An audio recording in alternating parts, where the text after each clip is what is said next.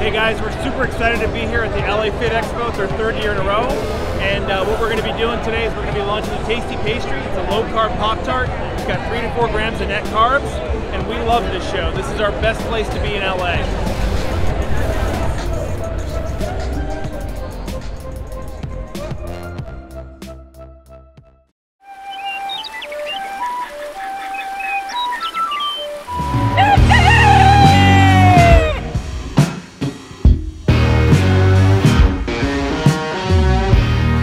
Welcome back to Legendary Foods, Muscle in the Morning.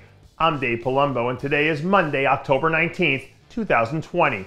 And let's find out what's going on in the world of bodybuilding and fitness. During a post-game interview, former NFL GM Mike Lombardi said to a reporter, "The problem with success comes when you start believing the hype.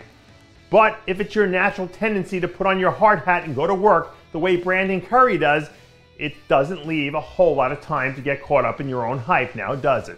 Over the weekend, we saw another update from Brandon and his team out there in Oxygen Gym that should have put everyone else in this year's lineup on notice. Brandon isn't playing around. He's not buying into the hype. This guy is just out there doing the work.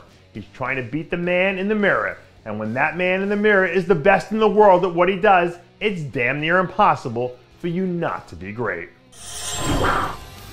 As my kids start to get a little older, I'm learning more and more how important it is for them to understand that there are natural consequences for things, and regardless of how many times I try to tell them not to do something, the only way for them to learn is to let reality give them a wake-up call.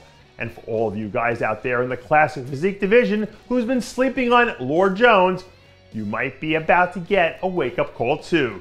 The former North American champ has been hinting that he might be hitting the stage soon for the first time this season, and that he and his team are confident in what they're bringing to the table. In the 2 times we've seen him compete as a pro, Jones has definitely shown some flashes, so it'll be interesting to see what happens if he can pull it all together at the right time. I've always thought that calling your shot in sports is a little bit of a ballsy move, because the second things don't go your way, there are a million people out there who take a lot of joy in celebrating someone else's failure. That being said, so far this year, the whole calling your own shot thing has worked out pretty damn good for Logan Franklin. With less than 9 weeks before he makes his Classic Physique Olympia debut, the word from Logan's camp is that he's right where he needs to be at this point in the game. And as far as I know, Logan will be one of the athletes to really make history because he's competing in the Olympia, now in the Classic Physique, previously in Men's Physique, which is absolutely insane when you think about it. And when you've got this kind of work ethic, success is usually a matter of when, not if. Now that the Bucs finally have their offense on track, I've heard people in the NFL media talk about how the T12 method is extending Tom Brady's Hall of Fame career, and how what he's doing with his diet and training are unprecedented for a 43-year-old athlete. But if we're all being honest with each other, wouldn't you take the body of a 47-year-old Jay Cutler over a 43-year-old Tom Brady any day of the week? On Friday, I saw a clip of Jay training shoulders, and honestly, it made me jealous.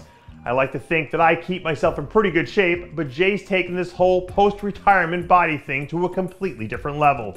And to be honest, he's probably setting the bar a little too high for the rest of us. And I think someone with a connection to the Hershey Company should start sending him cases of king-size candy bars so we can level the playing field just a little bit. And that does it for yet another edition of Muscle in the Morning. I'm Dave Palumbo, reminding you to always be true to your passions. And make sure to follow us on Facebook, Twitter, and Instagram.